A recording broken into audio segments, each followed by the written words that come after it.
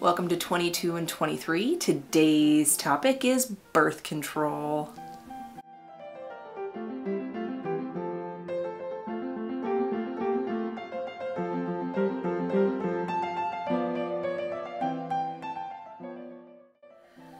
Alright, so let's do a quick rundown of different types of birth control. We're starting with barrier methods, and those include condoms and dental dams. Condoms are very effective when used appropriately and consistently. So that means the right fit and every time. However, they aren't always used effectively. So failure rate is about 17%. We're going to talk about condoms in a different episode though. Then we go to hormonal methods of birth control. This includes the birth control pill, patch, ring, depot, Nexplanon.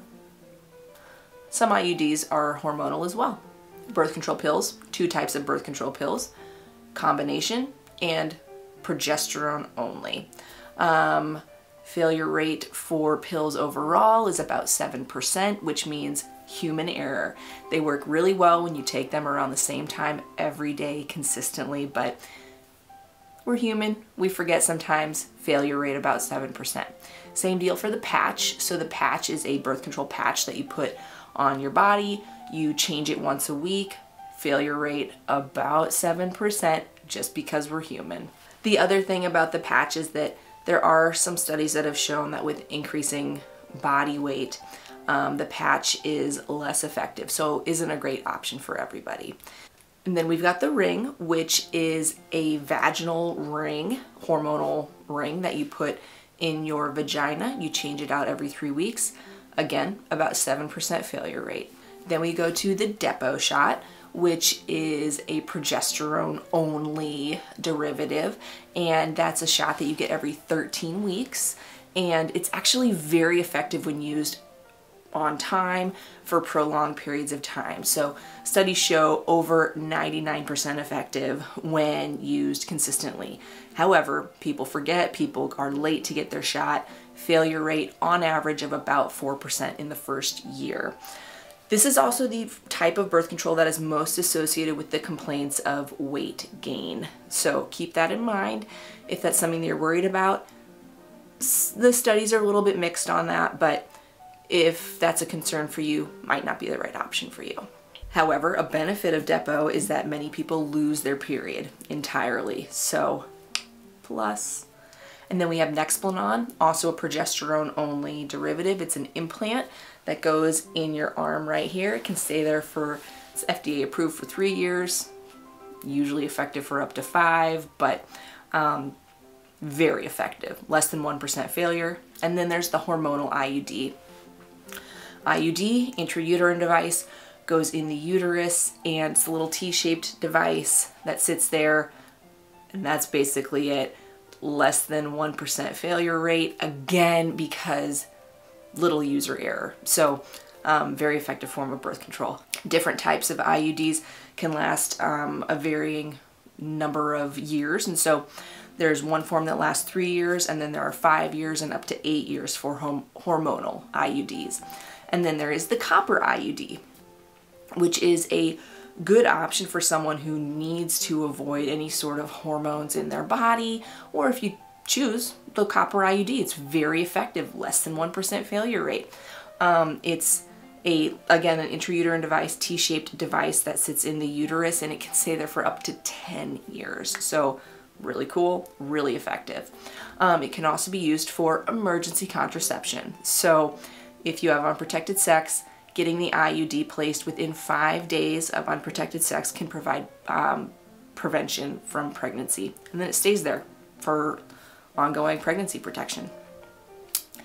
Other forms of emergency contraception, the morning after pill, which is available over the counter, reduced efficacy with body mass index or BMI over 25, but can still be effective. And then Ella, a different pill available by prescription, can be effective up to BMI of 30. Still effective beyond 30, but a little bit less effective than it would be below 30. And again, back to the IUD, great option for someone who has a higher BMI, incredibly effective, weight doesn't impact it at all. And then finally, other birth control methods include the natural methods like natural family planning, tracking your ovulation, and pulling out, or the withdrawal method. So ovulation tracking involves tracking when you ovulate and then avoiding intercourse during your fertile window or using extra protection during that time. And then pulling out, pretty darn popular, can enhance a method of birth control. By itself, not super effective, about 78% effective, mostly because human error. So not pulling out in time, and then pre-cum has the risk of carrying some sperm in it too. So that sort of recaps the bulk of birth control methods out there. So on to your questions. Question number 1. If I already took one of my placebo pills, can I skip my period and just start taking the hormone pills? Okay, so your question is, you are on day 1 of your placebo and you changed your mind and thought, oh, I just want to skip my period. Sure, yeah, you can skip it. You might notice some spotting because it sounds like this might be your first time skipping your period. So you might have some spotting when your body thinks, oh, there's the withdrawal. No, it's not there.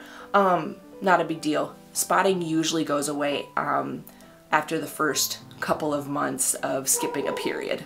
Question number 2. Hi, I just really wanted to ask, is it possible to get a really short light period when you first start taking birth control pills? I just started taking birth control pills for the first time this month and my period lasted around 4 days. Is that normal? Yes. So periods or withdrawal bleeding on the birth control pills can be super light and cramp free. So cool. Question number 3. I've been on the birth control pill combined hormones for around 3 years. I've not gotten my period in over a year. I don't take the blank pills in my pack. And I've been taking them every day now at the same time. I was just wondering, how would I know if I'm pregnant on the pill since I don't take the blanks? Was wondering if the pill is more effective if you take it without missing any. Thank you. Yes. So you sound like a diligent pill taker, and I would say that the chance of you being pregnant is you're in that less than 1%. You're fabulous. Good question.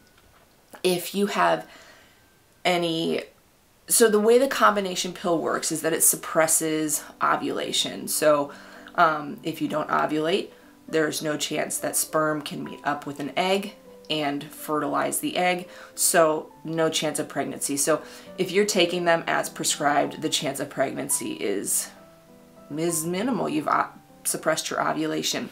If you ever have any concerns, you can certainly take a pregnancy test, but again, this is a very effective form of birth control when taken as directed. We would strongly advise that someone take pregnancy tests when they skip pills or aren't regular users. You can also always, if you're worried, just give yourself a withdrawal bleeding. Stop taking the pills for a week.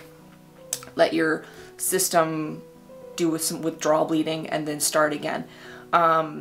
If you are pregnant, you would not experience withdrawal bleeding. Question number 4.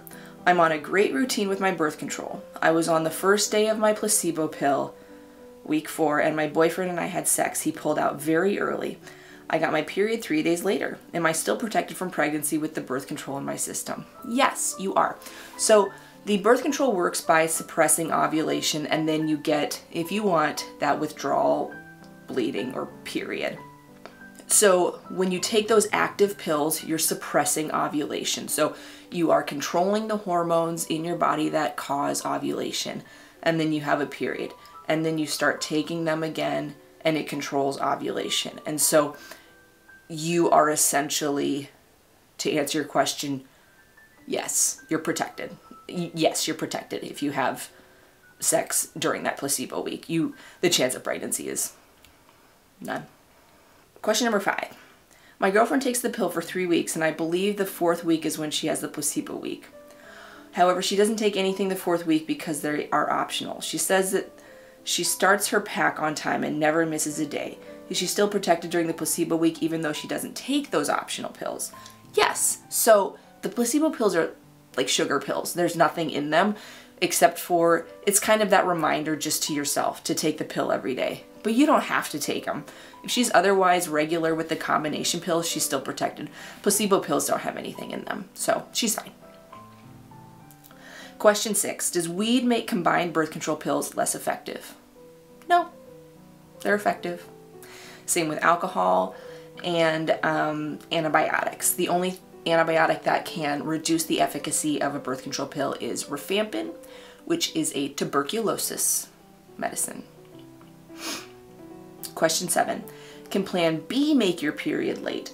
I had a problem in which the condom broke and I took Plan B about 30 minutes after, but now my period isn't here and I'm starting to freak out. Period changes after taking the morning after pill are the most common side effect. So spotting, irregular bleeding, and then either an early or late period, heavy period, all of those are super common side effects. So don't panic. If your period hasn't come after 3 weeks, take a pregnancy test. But bleeding changes are the most common side effect of the morning after pill. Question number 8.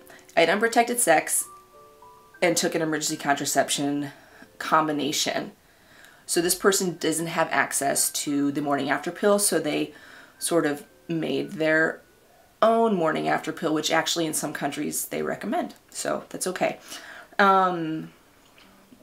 I experienced withdrawal bleeding and had protected sex the following week. However, I haven't had my period since. Am I ovulating or are these side effects of the pill? All right. This is very likely just a normal side effect of taking emergency contraception, especially if you said that you used protection with sex. Again, the most common side effect is going to be bleeding changes. And so if you wanted to take a pregnancy test now, it should be accurate, but you should be, this sounds like it's likely a side effect from the morning after pill. Question number 9. Hello. In May, I had protected sex and took 2 emergency contraceptions during that week for extra protection.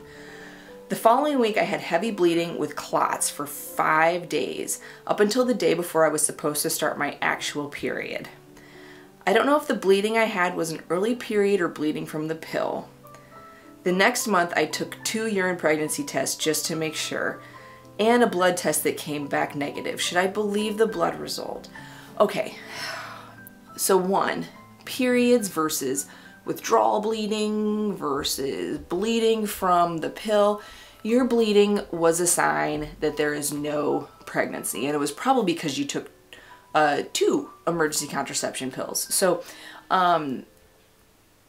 very unlikely just in and of itself from that situation bleeding afterward that you would be pregnant. Yes, then you need the blood test, the urine tests are all very accurate. I would believe those for sure. I know pregnancy can be really anxiety inducing, but you're not pregnant. Question 10. I'm wondering how deep an IUD is inserted into the vagina and how far into the uterus. Is there a chance the IUD would get in the way of a bigger size penis? So, interesting question. Some partners say that they can feel like the strings of the IUD, but the IUD itself should be inserted completely into the cervix. So no matter how well endowed you are, don't worry, you're not going to displace an IUD. Bonus question 11. What are the chances of getting pregnant with condoms plus pulling out? I can't get regular birth control because of strict parents, so this is the only method I can resort to. Is it reliable? Yes. Using condoms every time, especially when they fit well, they don't break, and pulling out, you're doing the best that you can. So good job. And that'll do it for this round of 22 and 23.